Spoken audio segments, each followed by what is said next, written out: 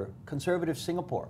They have the Geylang district, which you would think Singapore in all its prissiness, and I don't mean Prisma, you know, their goal is to keep their workers safe, and that's the goal of government, to keep your residents safe. That's what they're trying to do. They're not saying we condone prostitution. Yes, I don't think so. But you know With what? Mr. Lee Kuan Yew, Let's not be naive and think that for once, first of all, that the industry of prostitution has nothing to do with human trafficking, and that's my point. Of course, that's you a whole know other. what? No, but it is, because when you're talking about the business, again, the business of prostitution, and when I'm talking about that, it's the pimps, and I'm talking about the extreme. The one. No, it's the truth. No, I mean, look, the ones that are running this industry, the ones promoting it, the ones who are using it to gain profit, to gain money, are those who are the very same who are driving the human trafficking industry. That's a dark side.